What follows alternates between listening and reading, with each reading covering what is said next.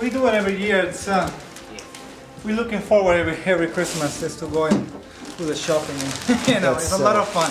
You know, these days everything is so hard right now for so many families. If you can do it, you should do it, right?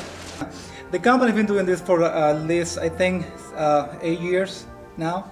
It's called Special Care Hospital Management Company, and it's a company located in Earth City, St. Louis.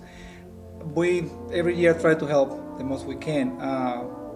We choose a lot of families, and we try to get more every year. And hopefully this year we did a good job in choosing a lot of items that they might need and want.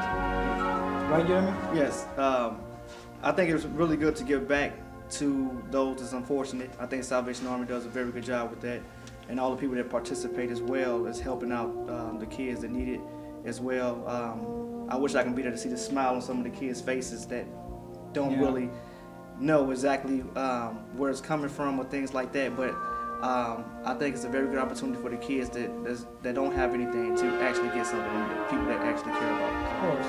people that's unfortunate.